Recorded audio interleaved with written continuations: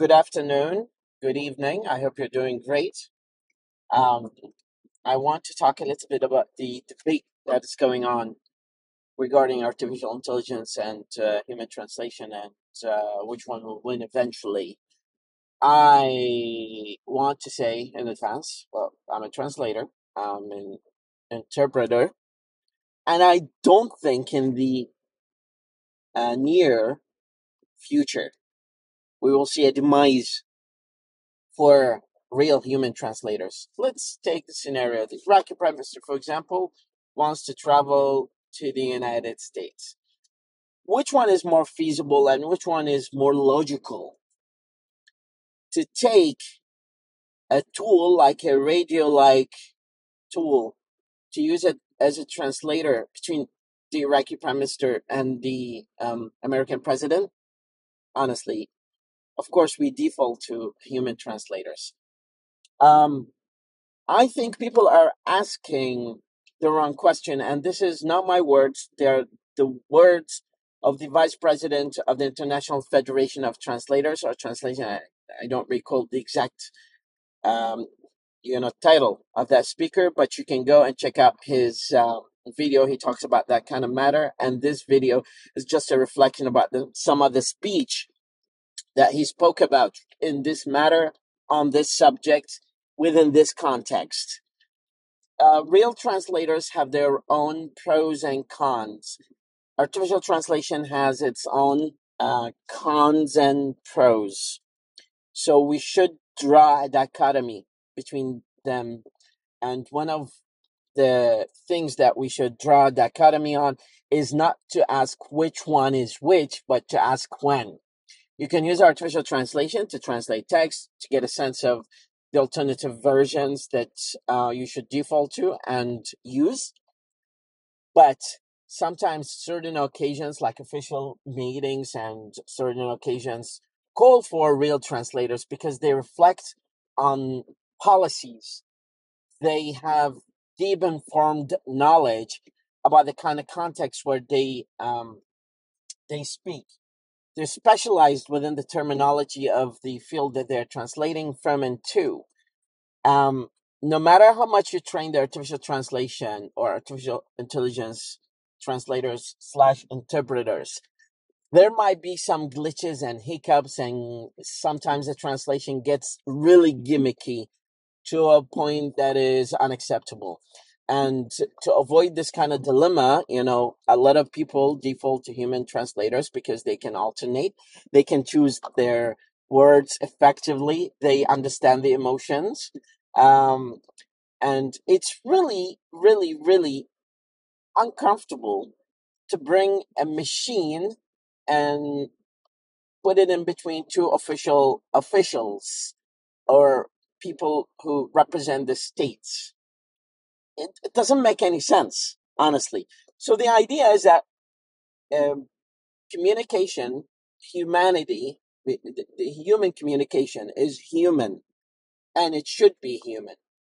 Um, Artificial translation is really useful within the context of using text translation or utilizing the lack of or shortage of translators and interpreters. And as I said in some of the previous videos, when I say translator, I refer to interpreters as well because the word gets used interchangeably, the word translators slash translation,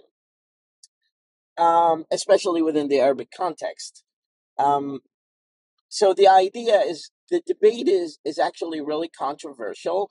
Um, Artificial intelligence and translation, and I'm sorry, I'm sweaty because I cannot turn on the AC because I have some sinuses issues. The debate is not a chicken egg debate. It's the debate that the artificial intelligence has not been cooked well and enough to be an equivalent or better or superior to the human translation.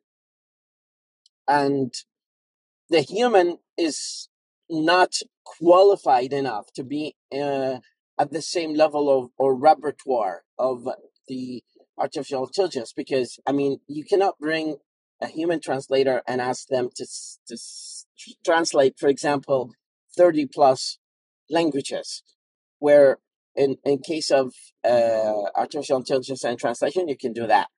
So there are cons and pros for each parties, but I highly question the fact that artificial translation will take over presidency of human translation. Human um, is human being is unreplaceable. No matter talking about biology first of all, because they can listen, they can respond, they can cater for the emotions of both speakers back and forth. There are some coded language that the artificial intelligence cannot deduct from the context of translation. There are actually hundreds of things that are, you know, differentiating human translation from artificial translation. And to to funnel it down to very simple context, I think the approximation of this subject should be taken from an academic point of view more than from a social point of view, because we need to understand what artificial intelligence is.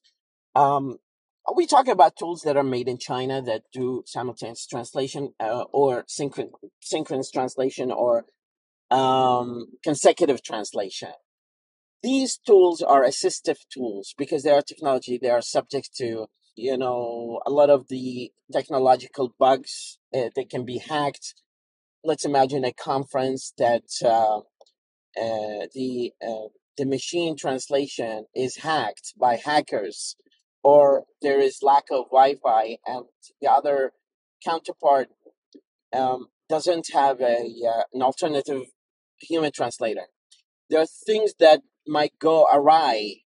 There are things that are gimmicky with artificial intelligence, but not to question that. I am biased when I am saying this, and I'm bluntly and blatantly saying this because I'm a translator, and the debate really bugs me and is irksome to me sometimes when I talk about it. We cannot equate artificial intelligence to human um, translation. There are things that are different, so many things that are different. And just thinking about the list of differences, we can go ad nauseum about it. There are things that we should understand. First, the subject that is translated to and from, the context, the, the circumstances of translation, the official translation, whether it's written or spoken, the kind of language. But the automation is subject to scrutiny by specialists. And so far, if we look at it from a decision point of view, I really doubt that a company or a conference will give the authorization or approval to artificial intelligence to take care of translating their conference, especially if it's high stakeholder level of context where fund is raised, or the conference brings together people from all walks of life or from all different organizations. But this is realistically the point that I wanted to convey through this short, bumpy road reflection on the differences between artificial intelligence and translation and social or human translation. Thank you very much. I'll leave the video link in the description box, and you can check it out. Have a wonderful day.